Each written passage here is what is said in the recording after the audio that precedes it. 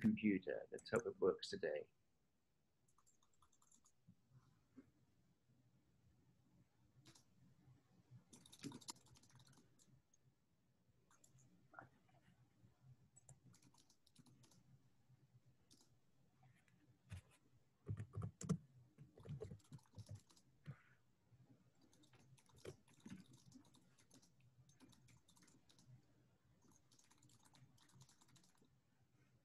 Andrew, I think the easiest way is when you ask people to give a round of applause, ask everyone to turn on their video as well, okay?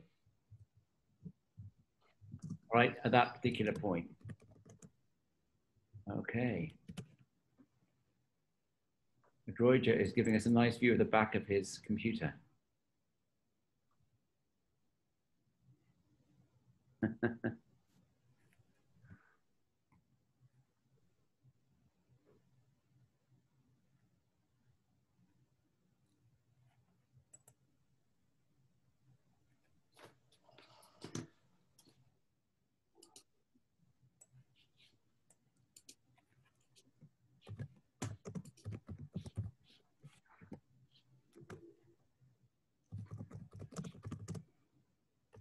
Apparently the emails I sent out yesterday didn't get through to everyone. Let me put in the live streaming link for everyone.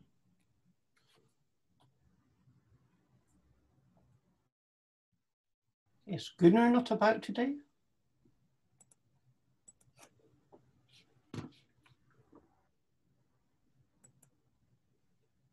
Yeah, I don't see him. Oh.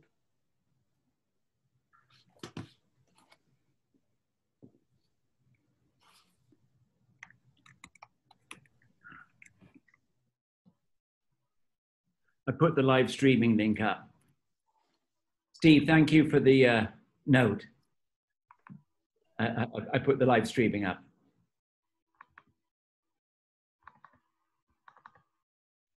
So Piers, I was talking about the email. Yes. I've got an email every morning, but not this morning about the live streaming.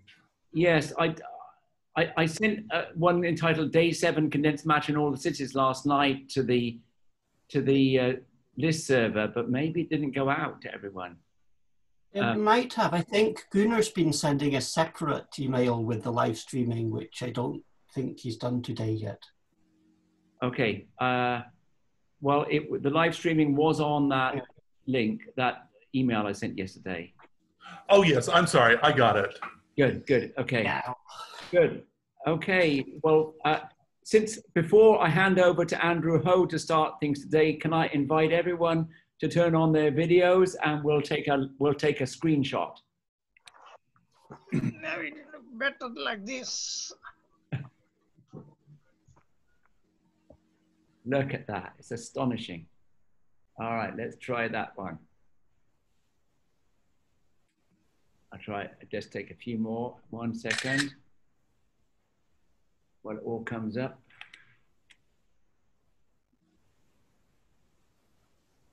Good morning, everyone. Thank you for coming. Look at all these wonderful people. Okay, I'm handing over to you now, Andrew. It's all in your hands. You have to unmute. Okay, excellent. Let's start. So today we're fortunate to have Rosa to start off today's proceedings. Rosa did her PhD at University of Barcelona and then a habilitation at Dortmund before arriving at Institute of Theoretical Physics at University of Frankfurt, becoming a full professor 10 years ago. So one of her main interests is in theoretical physics of frustrated magnetism and quantum spin liquids in real materials that form correlated electron systems. But I also noticed just now that in her publication, she also has done some COVID modeling. So maybe she could tell us a bit during the break about that too. Sure. Anyway, today she's going to give us an overview of Kitaev models and their potential realization in materials. Over to you, Rosa. Thank you very much. Let me just share the screen and see whether, okay, you see my slides. So first of all, I would like to thank you for the introduction and thank the organizers for this opportunity to talk and discuss with such an international audience. And I realized that my title is very ambitious. So Kitaev models and materials, where are we now? This is in fact a field that has been going on now for about 10 years. And to do a summary of the whole field is not possible in an hour. But what I would like to do is to start with an introduction and then go on to specific aspects that from my point of view are challenging and are still puzzling nowadays. And a part of it, you see it here in this picture where I'm showing ruthenium trichloride and graphene. So at the end of my talk, I will be talking about this type of systems. Before starting, of course, I would first like to acknowledge my collaborators. Without them, none of this work would have been possible. So they are essential for the work I will be presenting. So first of all, my group in Frankfurt, David Kitaev, Steve Winter, who just moved to a new position in the States, Kira Riedel and Sananda Biswas, and Ying Li, who also moved to a new position in China. We have been also collaborating with Johannes Knoller in Munich now, and the experimental group in Augsburg from Philipp Gegenwart, Alexander Zierling, and Sebastian Bachhorst. But these are not the only collaborators that I would really like to acknowledge. There is a long list also with colleagues I've been discussing too.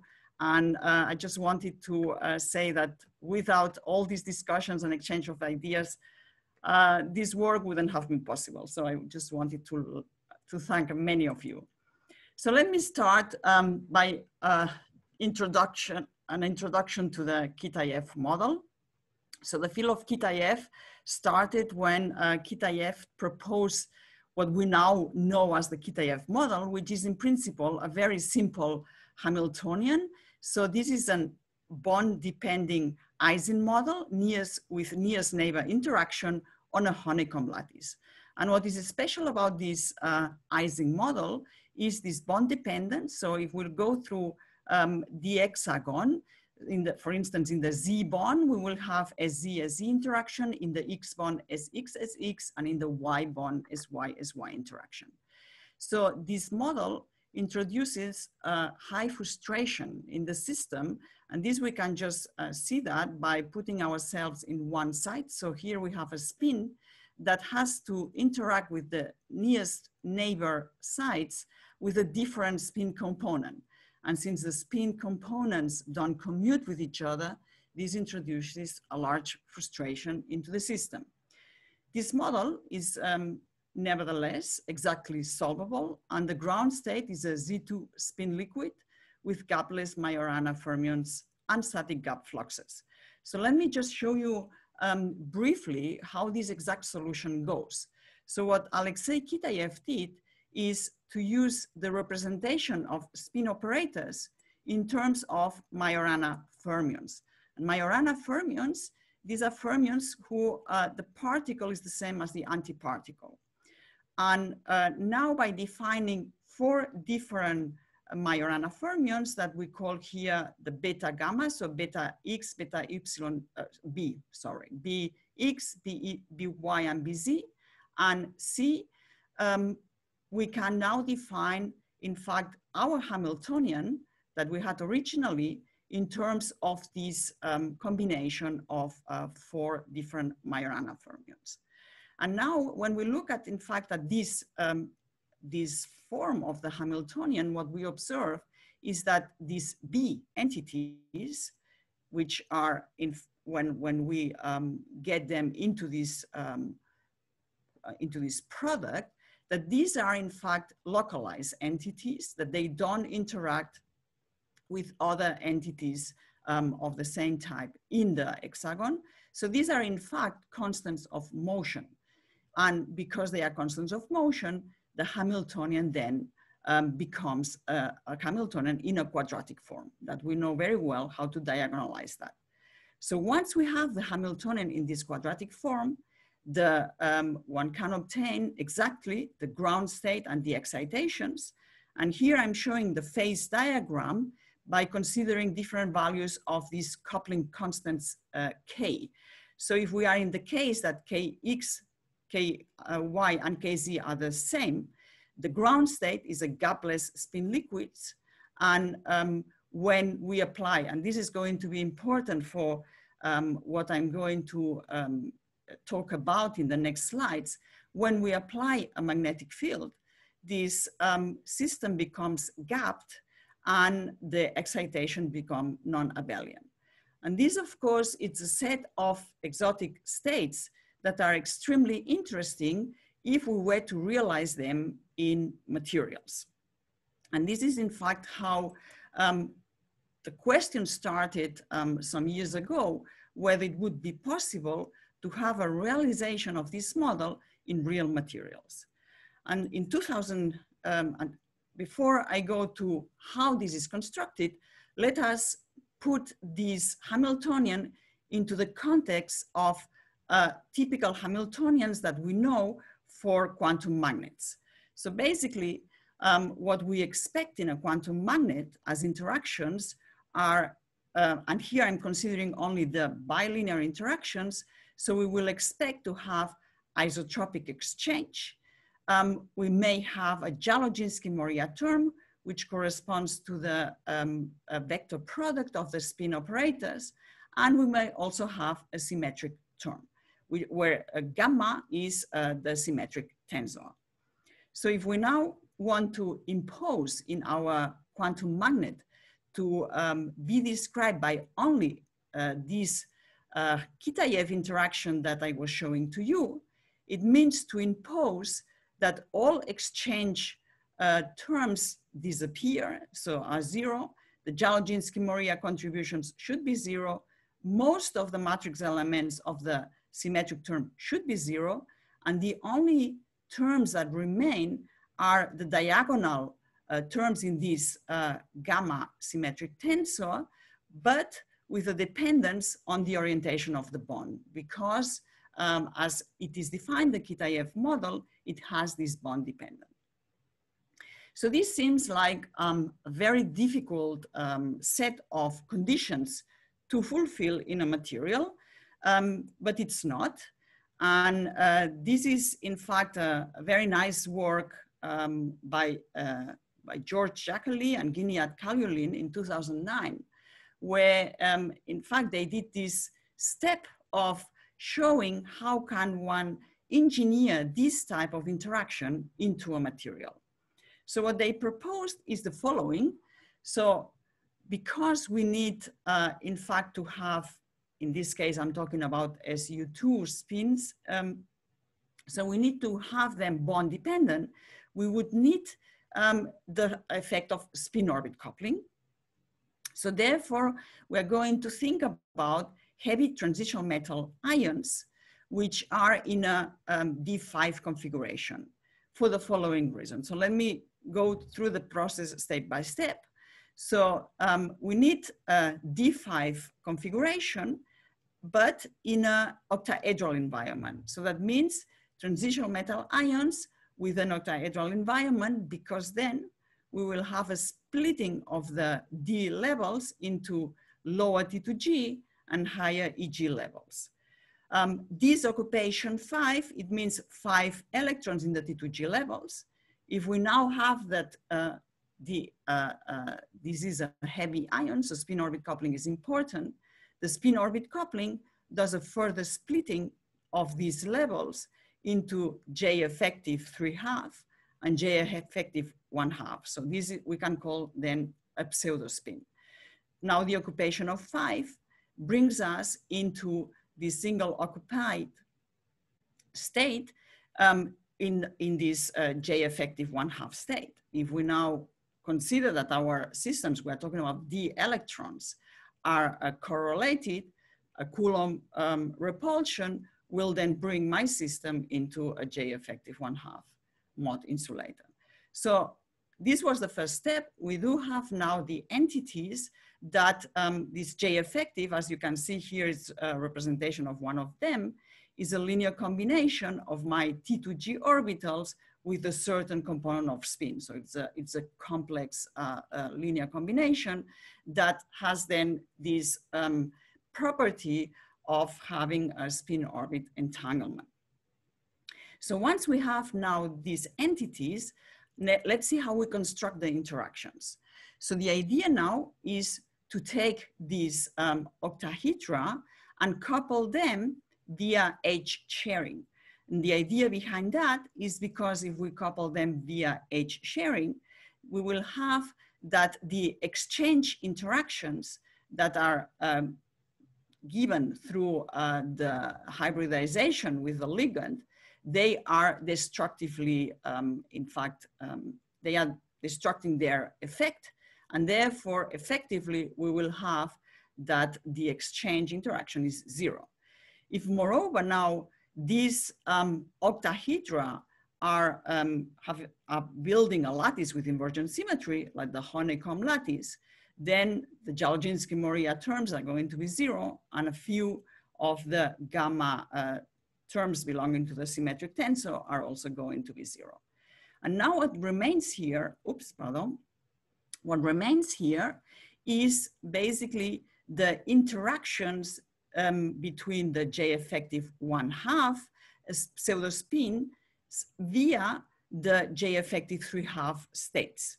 And this interaction, so this is a virtual process, is happening because of the Hund's coupling that we have between these J effective 1/2 pseudospins and the JZ plus minus 3/2 of these states here. And this is nothing else as an Ising type of interaction. So now we do have in this design a realization of the Kitaev model, where now we even know, in fact, this K, what is dependent on. So it is dependent on the Hund's coupling, the hopping parameter, it's dependent on the correlation U and on the spin orbit coupling. So basically the scales of my problem. So once we have that, and once this paper, in fact, this suggestion came out, it was then a fast race to find materials that fulfill this kind of conditions. And here I'm showing two of them that, in fact, ruthenium trichloride is known since many decades, but it was never looked from this perspective. So here I'm showing two examples of what we call the two-dimensional Kitaev materials. So let me start with alpha ruthenium trichloride. So this is a system which is a layered system of these honeycombs of ruthenium surrounded by chlorine. And these layers are stacked via van der Waals forces. Another example are the so-called 2,1,3 iridates. Again, these are hexagonal, 2D hexagonal layers, where in the middle we have a cation, either lithium or sodium, and then they are also stacked, where in the between two layers of this type, we have a layer of lithium or sodium. So this was very good news. However, these systems are not fulfilling perfectly the conditions I was showing to you. So they showed trigonal distortions. There are other interaction paths that are non-zero in when one considers all the interactions in the system. So this gives rise to the fact that the description of the system is not only having this term surviving, the Kitaev term, but also other contributions. And even though in all these systems, the Kitaev contribution is the strongest one, because of the presence of the other contributions that I'm going to describe in a moment, these systems, in fact, show at low temperatures a long-range magnetic order. So for instance, the examples I'm showing here, alpha ruthenium trichloride and sodium iridate, they show this zigzag magnetic order. the alpha lithium iridate and the 3D versions of the lithium iridate, they have more complex orderings, but they also order. So in fact, Jeff Rao and Hye-Young Ki were one of the first to realize that there would be other interactions apart from Kitaev that are important for the description of these systems. And let me show you with which interactions are those. So we have this, the contribution of what we call off-diagonal anisotropic interactions. So let's assume that we are in the gamma is equal to the Z bond. So if we have the SIZ, SJZ, also contributing to the interactions are the SIX, SJY, as well as the what we call the gamma prime, which would be in this case SX, SZ, or an XY, SZ. So these terms are indeed these are various calculations from ab initio, where one can derive these spin Hamiltonians that in fact show the presence of these interactions. And let me tell you maybe now some words about the sign of these interactions, because it's important when we analyze, in fact, the behavior of these systems and the excitation spectrum. So what do we know about the sign of the interactions? So the, from ab initio, if one starts from first principles, those DFT calculations, and then uses various methods to obtain these spin Hamiltonians, so either projective methods as we're using, or total energy methods, or perturbation theory, one comes to the conclusion that in this material, so the chemistry, and now let me concentrate on one of these materials, alpha ruthenium trichloride. So chemistry is telling us that this Kitaev interaction is ferromagnetic, while this gamma interaction is antiferromagnetic. Now, there are, independent of these ab initio calculations, one can also obtain conditions on these coupling constants by following the experimental observations. So for instance, Chalupka and Kaliulin, they in fact showed that if we know from experiments the orientation of the magnetic moment in the ordered phase, this is restricting what kind of signs and values you can get, you have to have for these anisotropic interactions. And here so for instance, the group of Steve Nagler, they in fact measured this ordered magnetic moment, and later on, this has been, in fact, used. This is a recent work on that that confirms also what ab initio calculations show, that in this material, the Kitaev term is ferromagnetic and gamma is antiferromagnetic. And there is a very recent work by Pavel Maximov and Sasha Chernyshev, where they concentrate on the experimental observations in ESR and terahertz spectroscopy at high magnetic fields, and show, in fact, that this also constrains what kind of parameters this quantum system can be described with. So there is the positive side, is that this system is highly anisotropic concerning the interactions. The, let's say, less good news is that it's not a spin liquid in the ground state. We saw last week, let me maybe go once back. We saw last week, in fact, there is one system that shows no order, that, and Hide Takagi was, in fact, discussing it, because this is a system that he and his group have been working on. I won't be talking about this system today. I will stay first with the materials, in fact, more concentrated on ruthenium trichloride. But if time is left, we can also discuss this material. So let me now go and try to see what these complex low symmetry interactions are giving us as, in fact, how the system is behaving due to these low symmetry interactions.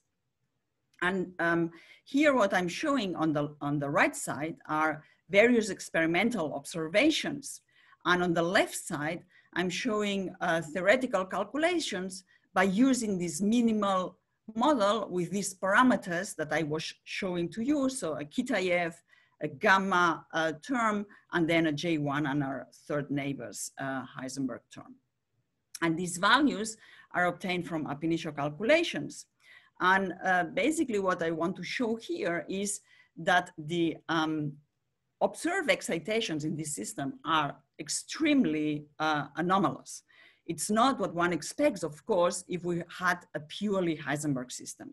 So let me show you here, for instance, the neutron scattering data from the Oak Ridge in the ordered phase.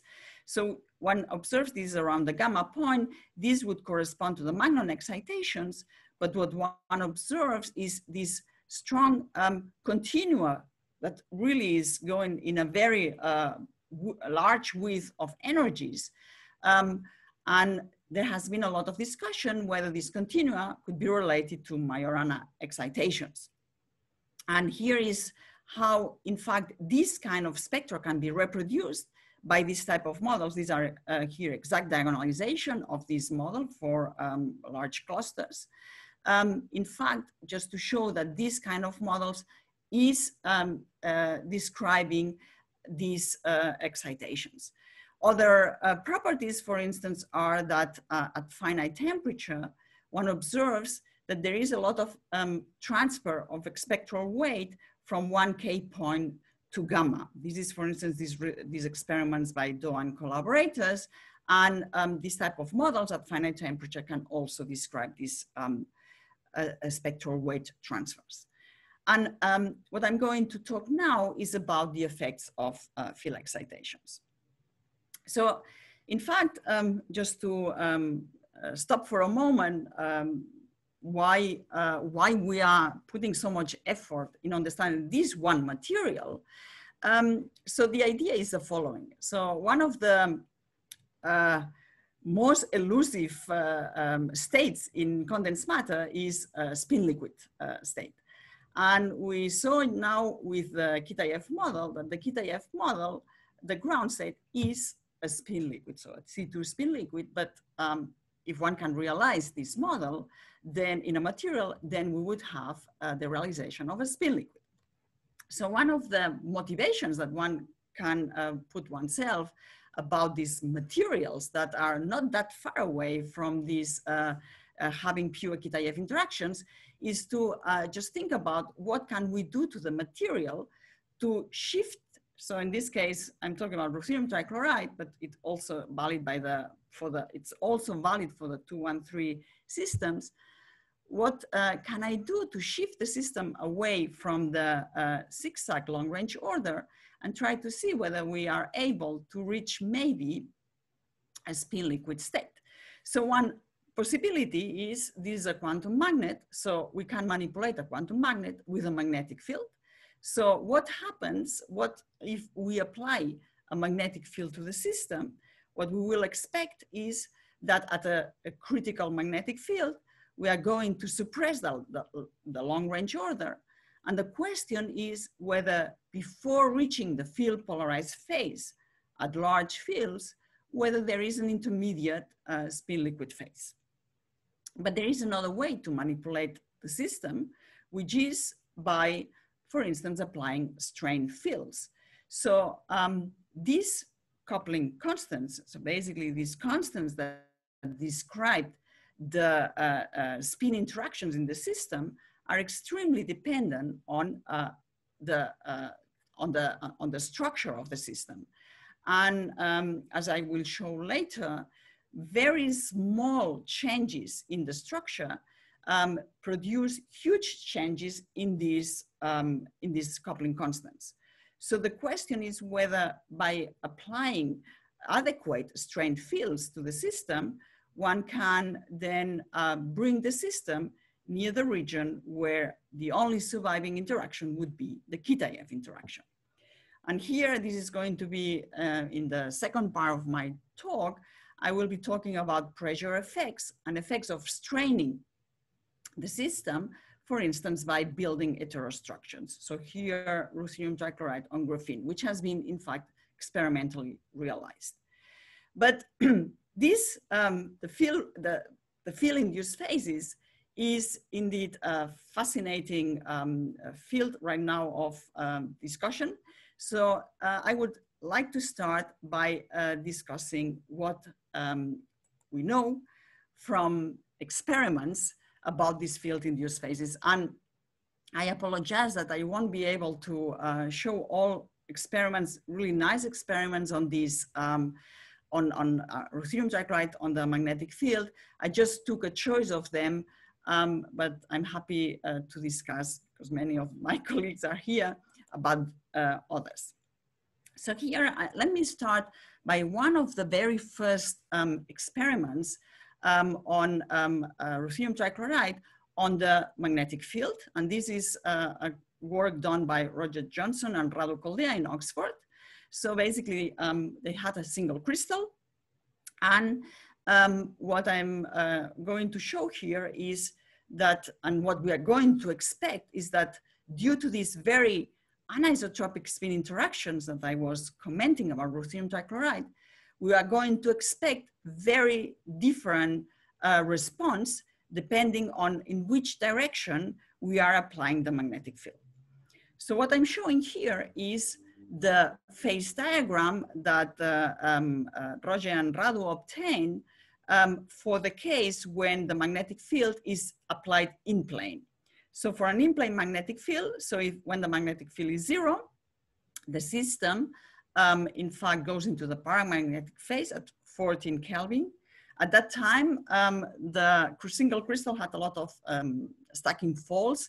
So nowadays we know that if one can reduce the number of stacking faults in the sample, the critical temperature is then about 6 to 7 Kelvin. So now by applying a magnetic field in plane, what they observe is that the long-range magnetic order is suppressed between 8 and 9 Teslas. And now what I want to show here is that if we observe the behavior of the magnetization as a function of magnetic field for by whether we apply a magnetic field parallel to the z direction or in plane, you see how different is the response. So while in the application of a magnetic field parallel to z, we are still deep into this ordered phase. The application of the in-plane magnetic field at about 7-8 Teslas, there is a transition from the ordered phase, and one can see it here by following the temperature behavior, where in this region, the long-range order is lost. And in fact, they even went to larger magnetic fields, so up to 60 Teslas. And what I would like to show here is that even at these very high fields, the system doesn't reach saturation. And we would expect that because of these anisotropic contributions, so that it's one has to go to really large fields to saturate the magnetization. So these were one of the first experiments showing the behavior of the system on the magnetic field. And what I'm showing here is, in order to have an idea of this strong anisotropy, I'm showing now a phase diagram. This is at t equals 0 of the ground state of the system as a function of magnetic field by considering the magnetic field from in plane out of plane, so 0 degrees, out of plane 90 degrees, and back to in plane. Just to show you how the ground state is, the zigzag long-range order is extremely dependent on, in fact, in which orientation we are with the applied magnetic field. So when we are here in plane, again, the zigzag long-range order is lost at about 8 to 10, so 8 Teslas, while for magnetic field perpendicular to the plane of the system, one has to go to very high fields to start suppressing the long range order. Question? So, Rosa, can I yes. ask a question? Yeah, Yes. can you tell us whether at these high fields you're approaching the point where the J equals 1/2 and 3/2 are starting to mix? How do the fields compare with the splitting of those two multiplet? That's a very good question, since indeed now what I'm showing here is in fact assuming now basically the pure 1/2. So I'm doing these simulations with a purely J effective 1/2 system. Mm-hmm.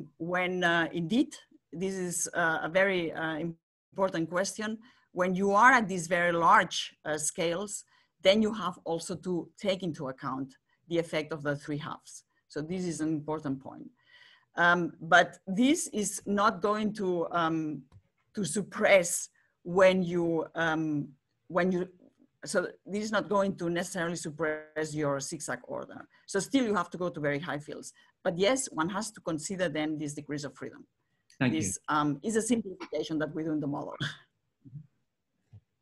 So, what I want to show you with this phase diagram, which is obtained by these anisotropic models, is where are we now? So, all the experimental discussion, because what, as I was trying to motivate, the question is whether when we suppress this long-range zigzag order, whether there is an intermediate spin liquid region before reaching the polarized phase.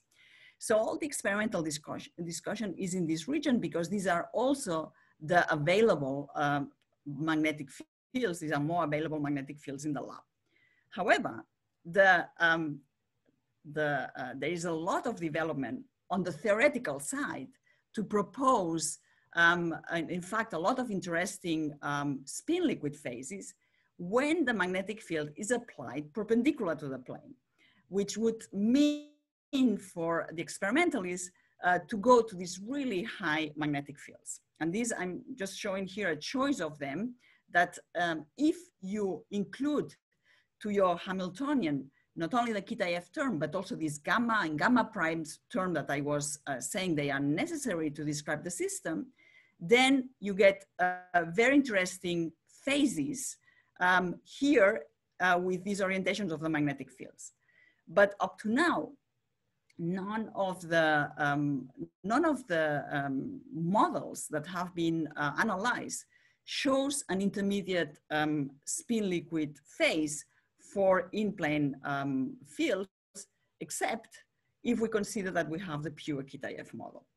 So let me now go and try to guide you through what is there about the experimental, what the experimental features are when we are in this region.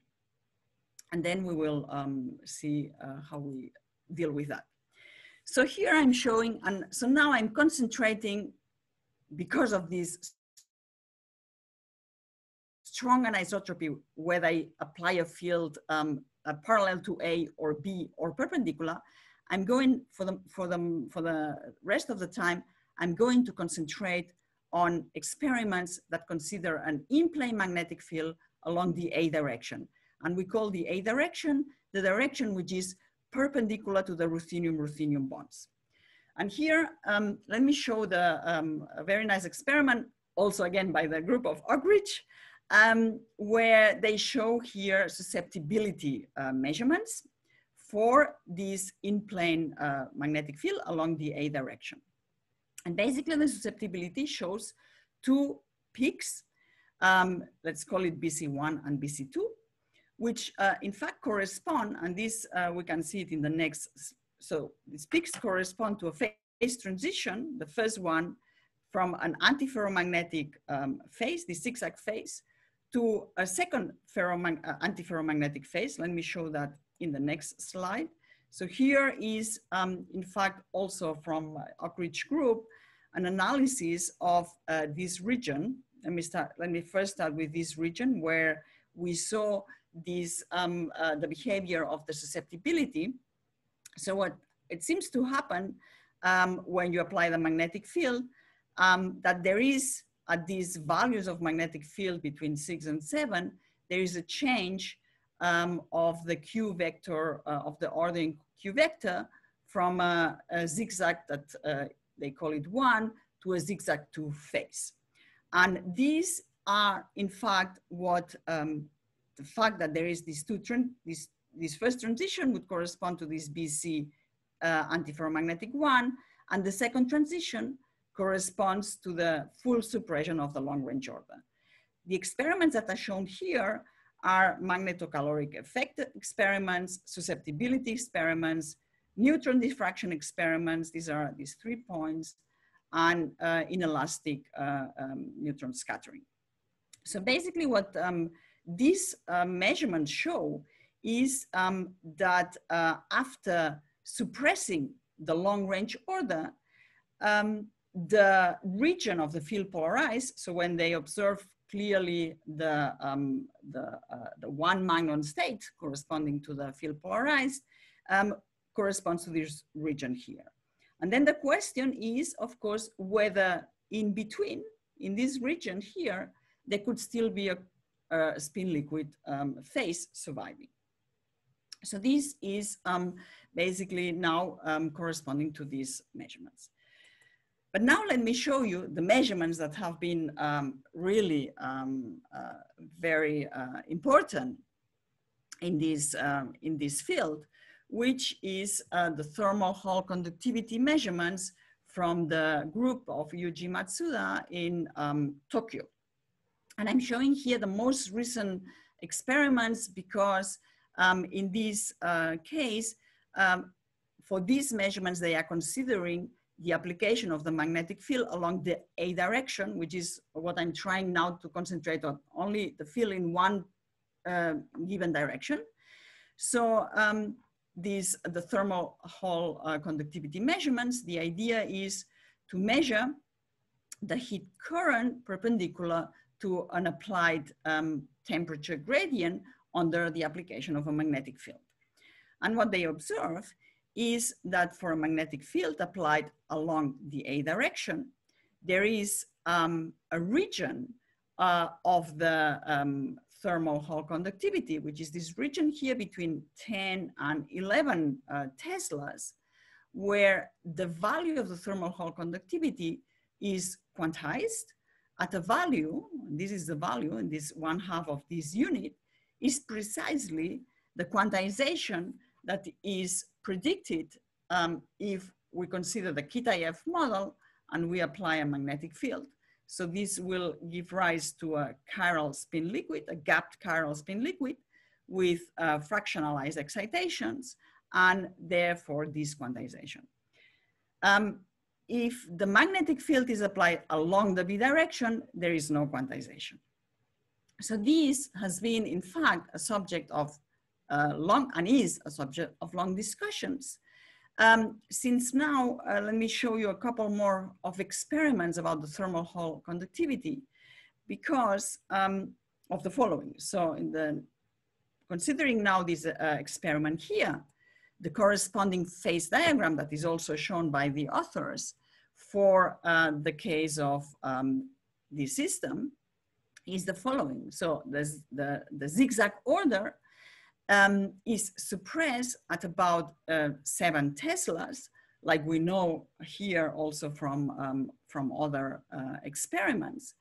But they seem to find this quantization at larger magnetic fields. So as if there were a spin liquid, the spin liquid would be not raising after the suppression of the long range order, but at some fields further away. And moreover, there is another study by members of, by co-authors of this work, where they find, in fact, a very important sample dependence of this quantized thermal conductivity. So here, for instance, I'm showing the results with a given sample of the quantization, while previous results from Yuji Matsuda group show the quantization to happen here at this region of magnetic fields. And in this recent work, the quantization is at much larger magnetic fields.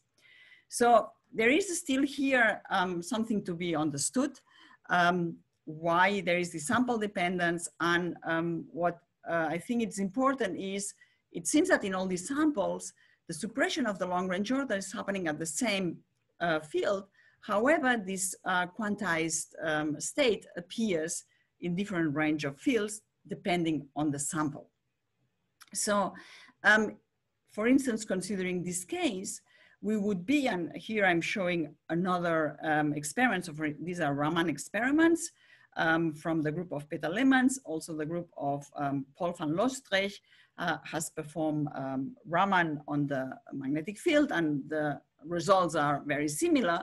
So in this region, we are in the gap region where there is a clear presence of this magnon corresponding to the polarized, field polarized phase. So there is here a question about what is happening in this system. So in principle, we would have two scenarios depending on which measurement we are looking at. One scenario would be that after suppression of the long range zigzag order, the system has, here is a quantum critical point, and then there is an adiabatic going, so this continues adiabatically into the field polarized phase without a true intermediate phase. The second scenario, which is the scenario that these thermal Hall conductivity measurements in fact seem to show, is that after suppressing the long range magnetic order, there is an intermediate spin liquid phase, which is in fact described by the Kitaev spin liquid. And then at some larger magnetic field, we should go into the field polarized phase. So the question that we posed ourselves is the following. So if whatever of these two scenarios is happening in thermodynamics, we should be seeing, in fact, these phase transitions. So if we assume that we have an intermediate spin liquid phase of the kind that these quantized thermal Hall conductivity are showing, it means that this is a topologically non-trivial phase, while the ordered zigzag magnetism is a topologically trivial phase, and the same for the field polarized phase. So we expect that thermodynamically, we are going to expect to see phase transitions. So one here and one here. So this is why we decided, together with our colleagues in so Philip Gegenbart and collaborators, to look at thermodynamics. And what exactly we are going to look? So we are going to look at the magnetic Grün-Eisen parameter. So the Grün-Eisen parameter. Sorry, thank you. Yes. Yeah, it's just on the previous slide. I'm just very curious why, if there's an intermediate spin liquid phase, it should be described by the Kitaev model, because the symmetries look to be very different. Well, that's one of the puzzles that we don't understand. We really don't understand why. That's exactly the point. While many of us have been trying to find models where we include not only the the Kitaev interactions, but also the other interactions that we know are important, in order to see whether we can find this phase. And that's the problem. The models don't show the appearance of this phase, and this is a puzzle. So right now we don't understand that, because as you say, this quantization that is observed in Tokyo, this is the quantization predicted for the pure Kitaev model. So it's a puzzle. Okay, thank you. That's, yeah. So let's look at thermodynamics. And last week, Premi Chandra, she introduced the Grün-Eisen parameter, as a very sensitive thermodynamic measurement to, in fact, track quantum phase transitions. And what I'm going to talk today is about the magnetic Gruneisen parameter in order to be able to track the possible phase transitions in this system on the magnetic field. So how do we define the magnetic Gruneisen parameter? So it's given by the ratio of the derivative of the magnetization with respect to the temperature and the specific heat. So if we now observe, look at the specific heat behavior as a function of magnetic field at a given temperature, this is 2 Kelvin. What one observes in the specific heat and the magnetic field here is applied not exactly along the A direction, so it seems it's very difficult to align these samples. It has a misalignment of about 10 degrees. So what specific heat shows is there is an anomaly at this BC that we call BCAF1 at about 6 Kelvin. And there is a second very strong anomaly at BCAF2, which would correspond to these 2 phases that were also seen in susceptibility measurements. Now, if we look at the Gruneisen parameter, and that's why it's such a sensitive probe, one observes that at this first anomaly in the specific heat, there is a clear maximum here. And this is indicating that probably this phase transition between these 2 magnetic states is of weak first order. And then we have a clear second order phase transition where the Gruneisen parameter is changing sign. And this corresponds to the phase transition between suppressing the long range order in the system. And what this analysis of the Gruneisen parameter shows is a shoulder. This shoulder here that we call the shoulder at B star, which is about 10 Tesla. And I will be trying to discuss about this shoulder in a moment. If we take the shoulder seriously, what could the shoulder tell us about the system on the field? So if we now go back to Rosa, there's a yes. question from Masaki Oshikawa. Sorry? There's a question from Masaki Oshikawa. He says, could you remind us the experimental evidence that the region B antiferromagnetic C1 less than B antiferromagnetic C2 still has the antiferromagnetic long range order? Yes. Oh, yes, yes. These are the experiments, and maybe, in fact, Steve Nagel is here. He can comment. Oh, sorry. He can comment on these experiments. These are Steve's I can say here. What isn't here, there's actually a neutron diffraction that shows precisely what this is. So what's labeled ZZ1 is zigzag in the plane with a 3-layer stacking. And what's labeled ZZ2 is zigzag in the plane with a 6-layer stacking. And we know this from diffraction, that it's been circulated a bit, but it's unpublished.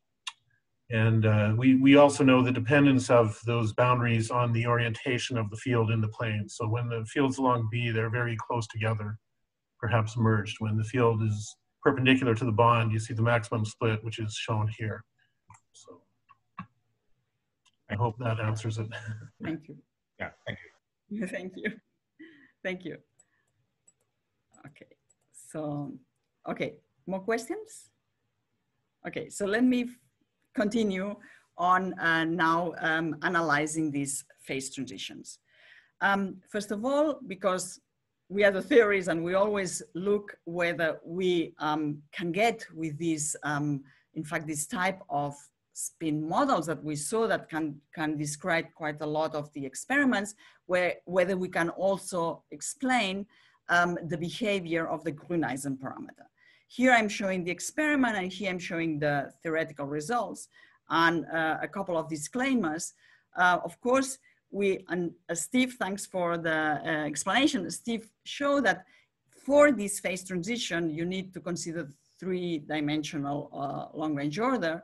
Our model is now for a 2D system, so we are not going to be able to describe this phase transition, but definitely we are describing the phase transition when the long-range order is suppressed. The calculations show a much more smeared out behavior due to the fact that these are exact diagonalization on finite clusters, and therefore there is a finite size effect. But what this model don't show is this type of shoulder. So we then decided to say, okay, let's forget about the models for the moment, and let's try to understand what a shoulder in a Grüneisen parameter, what kind of information this can tell us, especially if it's a shoulder that it's clearly not indicating a phase transition. So what we did, and this is, I have to here mention David Kitaev, PhD in Frankfurt, who worked out all these thermodynamics.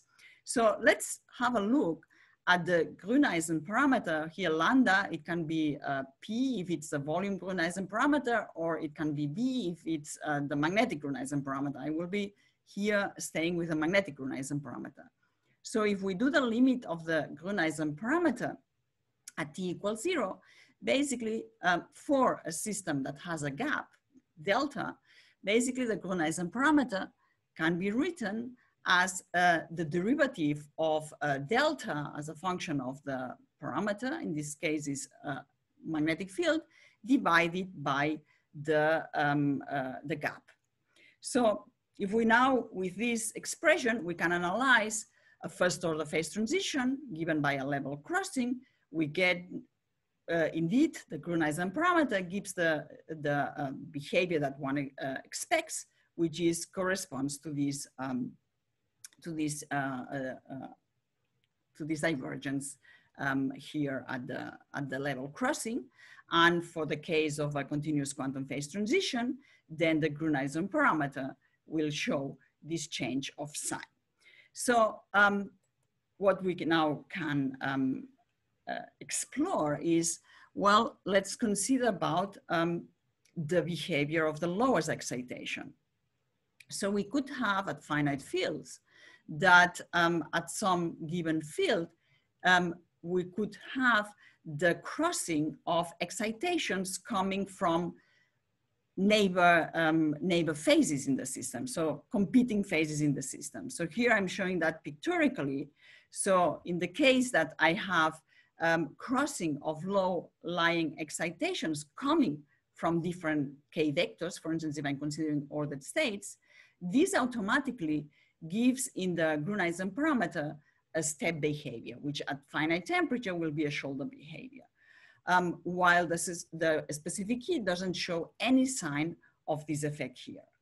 So indeed here, this kind of behavior is telling us that the Grüneisen parameter can show a shoulder when we have crossing of lowest excitation coming from different competing states, near states that are nearby. Let me show you a case one. So when one take for the description of the ruthenium trichloride a more complete model than these 5 parameters that I was showing to you, in fact, what we find at finite field is that there is a crossing of 2 low-lying excited states corresponding, in fact, to a different case. So this would be the zigzag order, and this could be the ferromagnetic order. And this would give, in fact, after suppressing the long-range order, would give this kind of shoulder. Or a more exotic case is we do have, for the case of the, I don't know how my time is doing. How much is my time? You've done 1 hour, almost 1 hour. So we expect to be getting into a question time in, let's say, 5–10 minutes. Is that possible? Okay, because I wanted to show the graphene. So let me just, this more exotic, so I wanted to go to the strain case. So if you give me 6 minutes, that should be fine. So basically, a more exotic case would be the following. So we know that the antiferromagnetic Kitaev model has in fact very interesting phases. So in the antiferromagnetic Kitaev, the Kitaev spin liquid in fact survives for larger values of magnetic field. And there is a second spin liquid phase, which is called a U1 spin liquid. Now, what we know from this work from Chalupka and Guinead is that if we apply the hidden symmetries, if we apply these symmetries to the antiferromagnetic Kitaev model, in fact, we have that this model is equivalent to a ferromagnetic Kitaev model plus other interactions, so gamma and J interactions. And this model, in fact, is rather near in parameters to the model of the ruthenium trichloride. So what I want to say here is that such a phase, if it's nearby if ruthenium trichloride has such a phase nearby, competing with the state of the ruthenium trichloride, once we go to a field where the zigzag order is suppressed, then one may get this shoulder in the Gruneisen parameter due to the fact that there is a nearby phase where the system never enters to it, but it feels the excitations of this phase. So concluding this part, and then the next 5 minutes, I will talk about strain. Concluding this part, if we take this shoulder seriously, and in fact, other measurements, so for instance, in magnetostriction, also shoulders have been reported at this range of magnetic fields. What we propose that these shoulders are describing is the presence of nearby competing phases without the system really going into this competing phase. And of course, the big question is, which is the relation to the thermal Hall conductivity measurements? And this is something that needs to be explored. So let me now, in my last 5 minutes, just tell you shortly about what happens with the strain fields. And as I was telling to you, the exchange parameters are extremely dependent on, in fact, the hybridizations that you have in the system. And just to show here, if we change a little bit this angle between these two ruthenium atoms, then we can have very strong changes on the interactions as a function of this angle. So that means that if we apply pressure or strain, we are going to be able to manipulate these interactions. What does pressure do? Which is the first experiment that was done. So, sorry to interrupt. There is a question about 2 slides ago from Yasha. Yes, let me go back. This one? Yasha, can you unmute yourself? Yeah. So my question was that the shoulder in the experiment seems to be horizontal rather a plateau, whereas your phenomenological finite energy crossing gave vertical shoulders. So can you comment about it? Is it possible to get these plateaus out of those kind of models? Okay, so our explanation of this is in fact a smearing of temperature. So if I, of course, basically this very strong step is because it was a t=0 calculation. But as soon as you go to higher temperatures, you start smearing out. That's, of course, one can now try to analyze further and perfection that. This was now done by considering a simple crossing of two levels. We know that, of course, we do have this continua of excitations. You have to then improve on this model, and probably then one can make a better quantitative explanation of this shoulder. Yep. So, so pressure, applying pressure on ruthenium trichloride, here what I'm showing is the optical conductivity measurements of the phonons, and these are the in-plane phonons. So what pressure does to the system basically is that it distorts the system. So at a critical pressure of about 1.9 gigapascals, the system distorts, and basically it forms a static state of spin singlets. So therefore, no chance here to get spin liquid. And now I come to my last 2 minutes, going back to my first slide about what happens when ruthenium trichloride is put on top of graphene. And here I'm mentioning 2 experiments on that. One is done in Washington University in St. Louis, Zhu and collaborators, and the other one was done in Stuttgart at the Max Planck Institute. So I'm showing here the construction at the Max Planck Institute. So basically, they put graphene and ruthenium, then a top layer of hexagonal boronitride, and the device, in order to measure transport, is just basically put together with these gold contacts. So with that, they could then measure resistivity in the system. And here I'm showing as a function of voltage, what they observe is basically the conductivity. What they observe is that by doing this construction, ruthenium trichloride on graphene, there is an increase in so there is a better conduction in graphene, and there is a charge transfer. And the question is, what happens with this charge transfer? Here I'm showing the Hess-Van Alphen oscillations and the corresponding Fourier transform of the magnetoresistant that clearly shows as a function of temperature the presence of 2 hole pockets, of 2 pockets. I mean, I will show that these hole pockets, 2 hole pockets in the system, so that the system is conducting. What is interesting is that the temperature evolution of this fast Fourier transform is non-monotonic. And this is also telling us something about the system. So Sananda Visvas basically did many simulations on heterostructures of ruthenium trichloride on graphene in order to be able to analyze these experiments. And these are some examples, but basically the heterostructure that has lower energy is this hexagonal cell. And as you see, there is a strong mismatch between the lattice parameters of the graphene and of the ruthenium trichloride. So that means that putting ruthenium trichloride on graphene is straining ruthenium trichloride.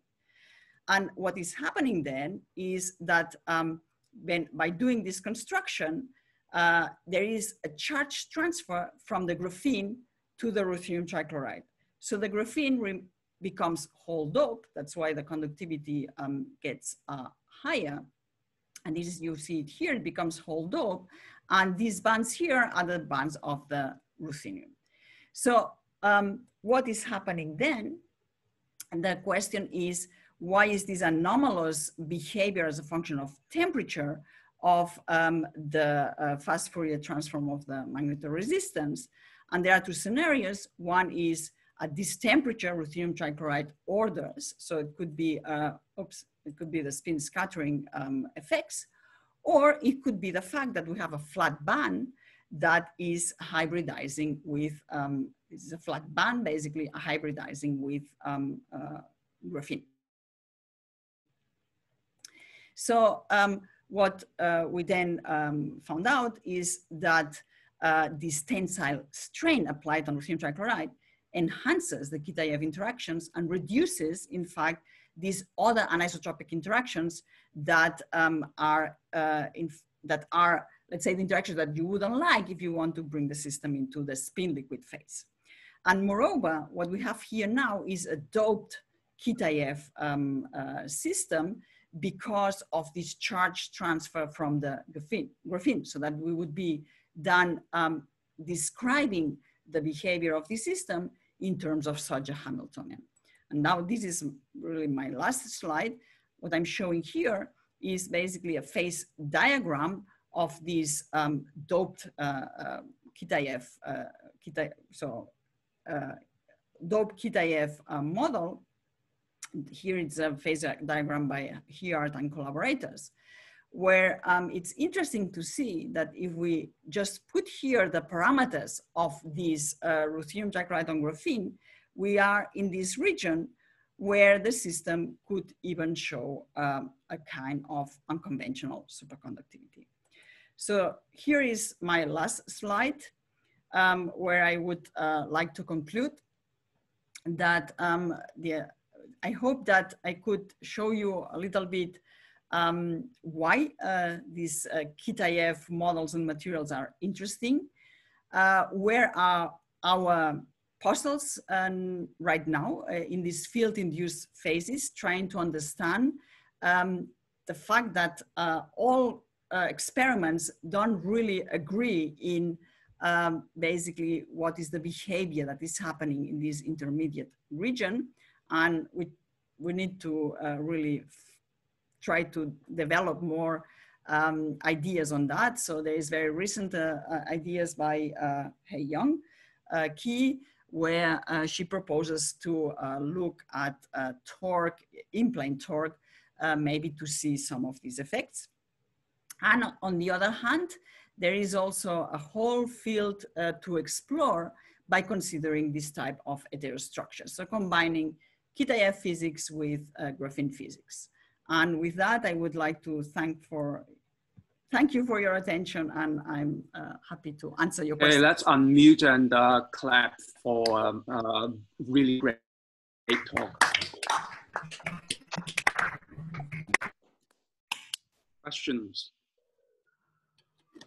You can either raise your hand or put down something in the chat, please. Okay, so the first one I get is from Stephen Nagler. Hi, it was a great talk. I have a question about the B star observed in the Grüneisen experiments. You showed data at 2 Kelvin. Is there a temperature dependence on B star? Yes, there is. In fact, at higher temperatures, it disappears. And at lower temperatures, does it reduce or does it? No, it's stronger. So low, well, okay, they only went on to 2 Kelvin. Mm-hmm. So that's the data that I showed you. So I don't know, they need to go to lower temperatures to see whether how this gets stronger. I mean, I was trying. I guess I was wondering if the field varies in the same way as it seems to in the magnetocaloric effect. Yeah, good point, because you did these measurements of the magnetocaloric effect, right? Yes. And the thing is that talking to them, they say that, okay, they have these perfect adiabatic conditions by doing these measurements. So I don't know how they compare with your wrapping up and down of the magnetic field, but this is a question, in fact, for Philip. This I don't know. All right, thanks. Yeah. Okay, the next question from Liang Wu. Liang, can you unmute yourself? Great. Sure. Yeah, thanks. Yeah, so hi, Rose. I have a question. The U1 spin liquid picture you proposed. Mm-hmm. So yes, so right. So here, so I'm curious. So here, the little edge is also the field, right? The field direction. Okay. So here, what I'm showing is now these are the exact diagonalization calculations. Are you asking about here, or are you asking the right about phase diagram? There is a edge.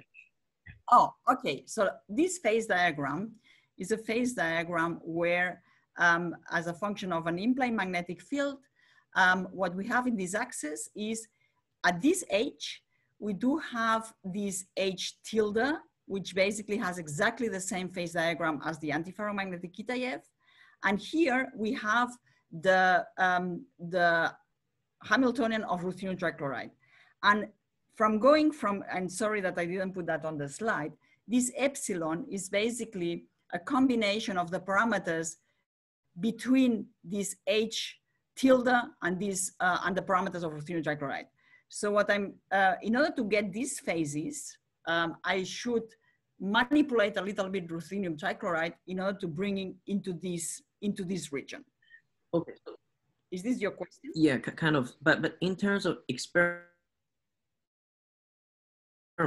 yes. So then, like, is it possible that if you apply implement field, the system can transit from a zigzag phase to a U1 spin liquid? Without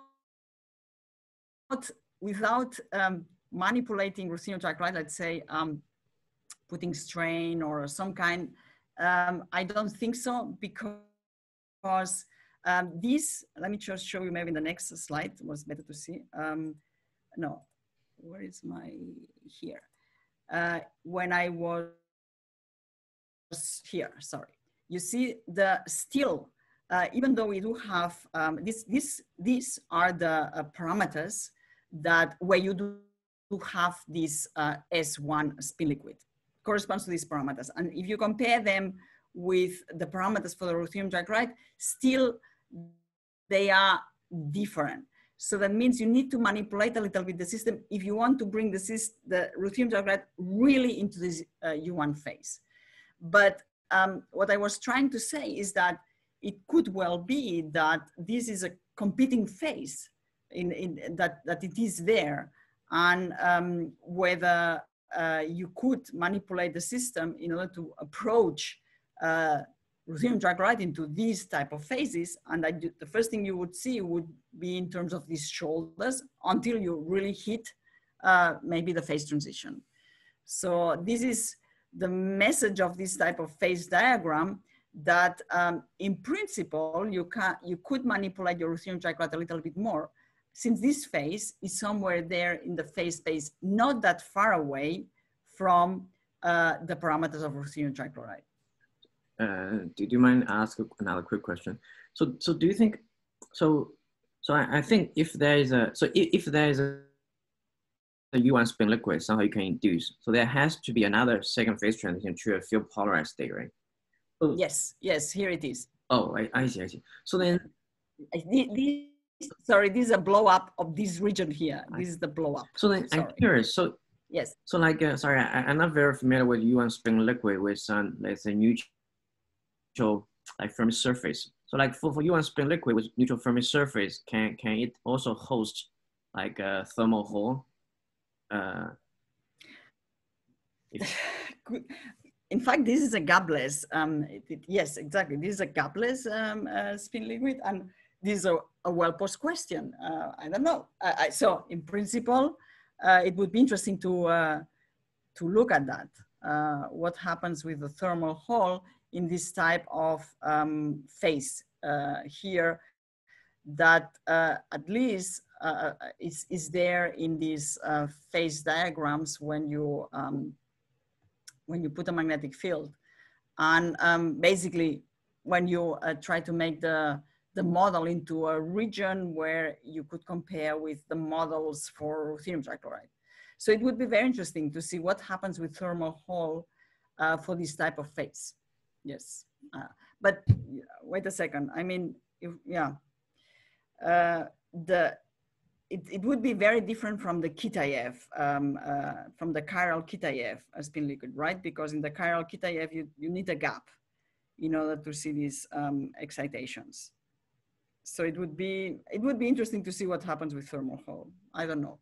Okay, thanks. Okay, the next person on the list, Yi Peng. Hi, thanks for the talk. I have a question about the B star, and did I understand it correctly that nearby this B star field, the interlayer coupling is kind of like, competing with each other in some sense? So my question is that maybe, is it possible that you can apply some kind of pressure, like uniaxial, such that you can see whether this B star is related to the interlayer coupling, maybe enhance it or like suppress it? So what you're asking is the what would be here the role of the three-dimensional coupling? I mean, this is an open question, and in fact, it would be interesting to see that. So when we are here in this region. In fact, looking at the phase diagrams that I was showing, here in this region, we are indeed already in this gapped polarized phase. So in the where the magnon appears. So it would be very interesting to see indeed if you change the conditions of your system that will also influence the state of your system, whether this shoulder is also modified. I think it's interesting to analyze that because of course you are going to change the excitations in your system, and therefore this should have some appearance in this kind of quantity. Thank you. Yeah. Okay. Anyone else? Well, I can see Sam Carr on. Okay, Sam, do you want to ask your question? Sam Carr? Oh, yeah, sure. If there's nobody else. Yeah, yes, I was just quite curious about the phase transition between the two different spin liquids, the U1 and the Z2, because presumably that's some form of quantum critical point, but do you have any idea how that would be classified? Okay, so let me tell you a little bit the story of this intermediate phase. So this was I think the first work where they talk about this phase, and this work, it was done for, so let's take the antiferromagnetic Kitaev model. And these are mostly exact diagonalization calculations. Here, these are from Matthias Golke and collaborators. These are DMRG calculations. So it's a numerical way of looking at this phase. So this I have to tell, because this is the numerics that show you that once you enter this phase, there is, in fact, your gap. You basically go into a gapless phase.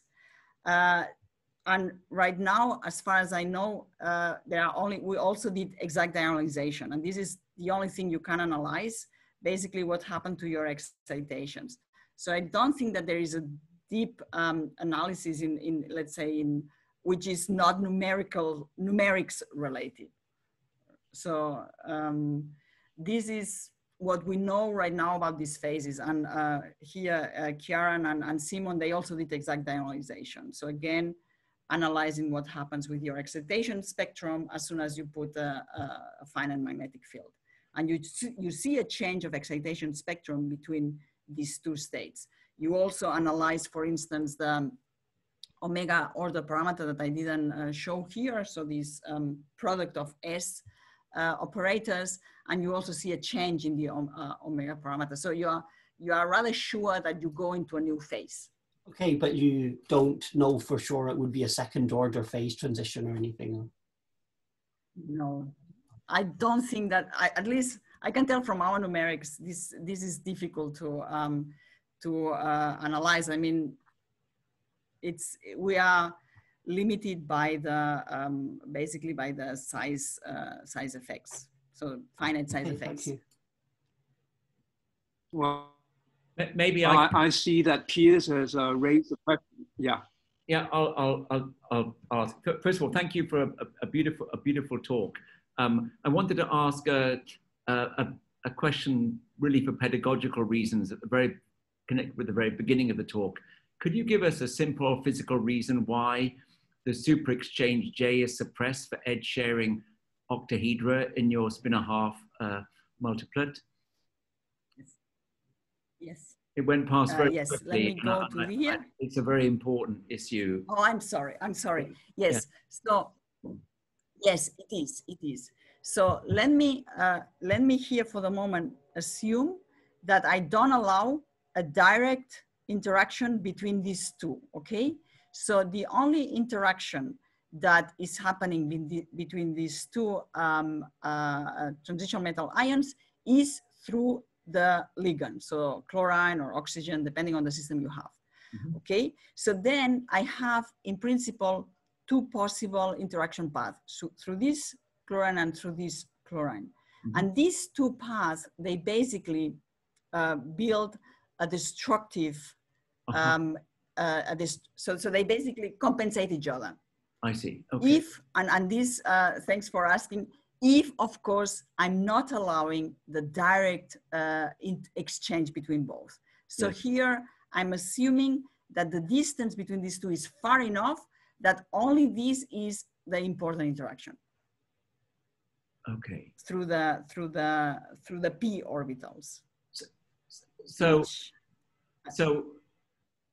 is that because the effective hopping between the two sites has been destructively interfered to be zero?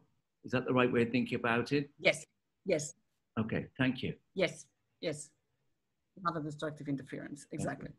Thank you very much. Thank you.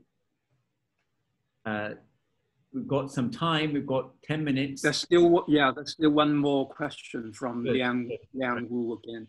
Yeah, so since there is still, I think there's still 7 minutes left, I hope it's fine to ask another question. So, sorry, I still have a question about the U1 spring liquid. So, I mean, Santil gave 2 talks like in the past, maybe last week. Yeah. So like in his picture, in order to kind of host U1 spin liquid phase, the system needs to be kind of close to, in other words, the Mach gap needs to be small so that you can tune like through a Mach insulator transition.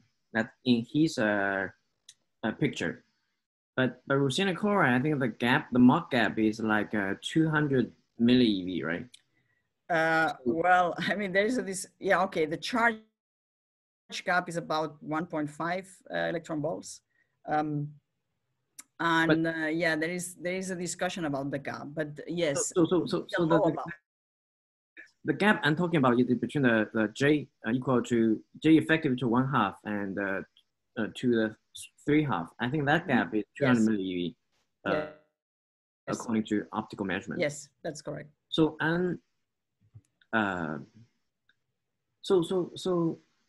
So then when you talk about like gapless, like U1 spin liquid, so do you mean the kind of spin part? Spin part, yes, the spin part. So the charge part can still be a Mach insulator, but the spin part can be gapless. Yes.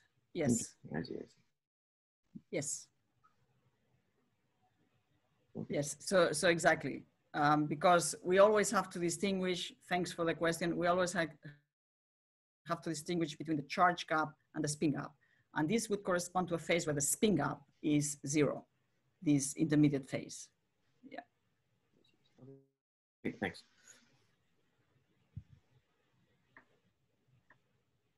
Well, I don't see any questions here. Okay. So I stop sharing? Oops. Yeah. Although I just wonder whether you have anything to say about Hidei's new system. Yeah. Oh, that's that's. And I think this is a very interesting system. I mean, Hidei already said a little bit about that. The fact that there are these. So the system basically you have this hydrogen in. So they basically substitute lithium by hydrogen. And these hydrogens are extremely important in order to determine the interactions in the layer. And moreover, what we analyzed a little bit these effects because hydrogen, in fact, is doing some type of quantum tunneling there between the oxygens. And what we found is that probably the system would be described by very disordered bonds. So disorder is important in this system. And so we did some modeling on that. For instance, Natalia Perkins and Johannes Knoller and Roderick Mosna have been also looking at that. So this system is not the typical Kitaev type of system, but it has this part of disorder that I think it's interesting to look into that. So which disorder in these other materials has a different type of basically it's different there what disorder is doing. Okay.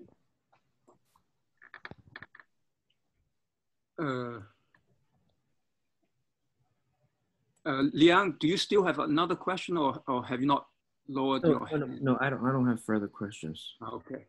Thank you. In that case, anyone else? Okay, so maybe we can slightly early, but nevertheless, let's thank Rosa again. Unmute and clap for Rosa.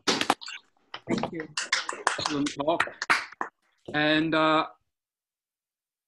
Piers, are you going to break us up into breakout rooms? Yes, I'm going to break everyone up into breakout rooms. Thank you, Rosa, for such a wonderful talk. It was very, very clear, very pedagogical. And we are now about 90 people, so I'm going to break us up into about 10 breakout rooms. Thanks very much, everyone. And see you in half. Are we going to take Johannes Noller's talk will be in, sorry, Johannes Lichtner's talk will be in half an hour. Half an hour, yeah.